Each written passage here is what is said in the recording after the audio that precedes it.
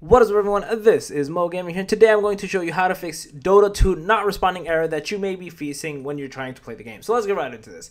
So there's a couple of ways to fix this error, and one of the first things we're going to do is we're going to go to the search bar and we're going to type in Device Manager, and we're going to essentially upgrade our graphic card. If you know how to in general upgrade your graphic card because you might have the graphic card's driver on your computer, you can do it from there. Like I actually have the NVIDIA graphic card, the drivers, to be able to update it directly from my computer. You could either do it from there, or you could come here, click on update driver, and try to do it from here. Again, because everyone might have a different graphic card, so it's actually preferable. If you know how to do it directly, great. If you don't, this is the best spot to come to and do it. If this doesn't fix it for you, you're going to come back into Steam, you're going to go to properties, you're going to go into installed files, and you're going to do verify integrity of game files. You're essentially going to let this run its course. It's going to install anything that may be possibly missing and go from there. It might take some time, so FYI.